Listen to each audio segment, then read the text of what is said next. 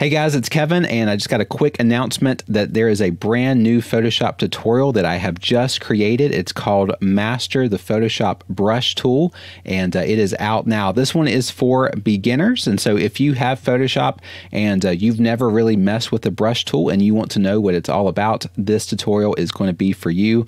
And the brush tool is something that I use in every single one of my images, whether it's a painting, whether it's a photo manipulation, whether it's just a photograph, it doesn't matter. I always use the brush tool. There's a lot of things that you can do with it. I want to show you all the things you can do with it, how to use the brush tool, all of the settings, etc. And you'll have a fun time doing it. This first video is for beginners, but later we're going to have part 2 and part 3 for intermediate and expert users. So once you complete all 3 of these packages, you're going to be in good shape.